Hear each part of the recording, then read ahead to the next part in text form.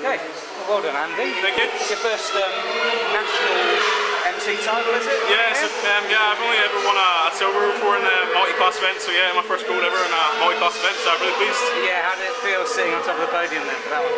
Yeah, it's nice. It's a world-class field across like all the classifications, and to be able to beat some of those guys who've been to a lot of Paralympics and major meets and done well, yeah, I'm really pleased.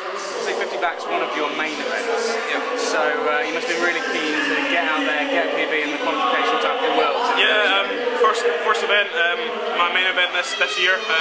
So it's really good to get the qualifying time in the heat. Sort of takes the pressure off for the final. I can just go in and enjoy it and just race.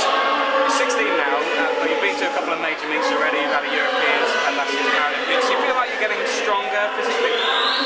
Yeah, physically stronger, but also I'm getting much more experience, being able to cope with the pressure of big meets and stuff, so all the experience is definitely helping with my performance. And I thought your underwater work was really good. Is that something that you've been focusing on specifically? Yeah, it's the main part of my race. I really try and utilise that. We do an awful lot of work with that in training.